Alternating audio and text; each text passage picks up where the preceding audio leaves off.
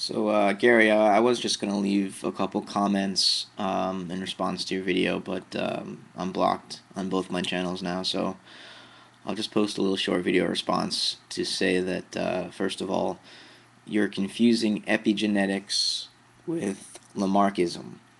There's a clear difference. I think MJ Havoc has explained what epigenetics is, and there's plenty of resources on the internet you can use to research it. It's um, not experience or inherited characteristics passed on to subsequent generations, as Lamarck assumed. It's not giraffes growing their necks because they want to and passing that trait on to their offspring. It has to do with the way that non-genetically based inheritance can occur, because the chemical soup, the protein soup inside of cells can be altered, both in somatic and germ cells, and the germ cells is what's significant as far as it being applicable to evolution, because that's what's passed on and functions in the next generation. And it just shows that if we have a gene-centric view of how evolution works and say that it's the gene that makes the organism, we're missing this whole other level of what causes phylogenetic expression in a living organism. So it's definitely science. It's been pretty well established as a legitimate, scientific research program for at least a couple of decades now. But it's starting to become more significant recently because we're finding that it plays a larger role than we had thought in the past.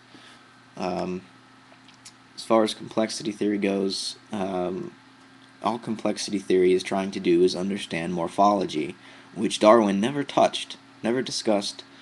The most he said about it was that there seems to be a correlation of growth. That, as an example, cats with blue eyes tend to be deaf. In other instances where organisms, one trait is always connected to another trait. Um, you know, Short arms is always connected with long legs in whatever make-believe organism. That's just how he noticed that the body plans of organisms aren't made of separate parts that each evolve separately. They evolve together. And but that was all he said about it. He didn't offer any explanation for it. Um, Inherited mutation and natural selection is no explanation for morphology, for the development of an organism, a multicellular organism, from a single cell to hundreds of billions of cells. Um, so complexity theory is an attempt to apply mathematical modeling to how this developmental process works. And nothing in evolutionary theory before complexity theory was developed, besides maybe Goethe in the 18th century, ever even tried to understand this phenomena scientifically. So, this stuff isn't magical, phantasmagorical nonsense. It's science. It's well established as science. Not only will they not kick me out of university for studying it and talking about it, they will encourage me to get a PhD in it, because it's such a quickly growing field, epigenetics and complexity theory. And down in the comments, Gary, you said that, what did you say here? You're quoting things that, assuming all these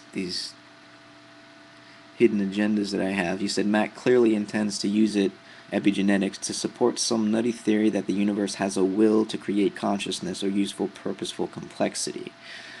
Find me a video where I said anything like what you're implying, and then, we'll discuss that accusation, because, I read what you say about me and I don't recognize myself, so there's a problem there. But yeah, I guess I'll leave it at that. Later.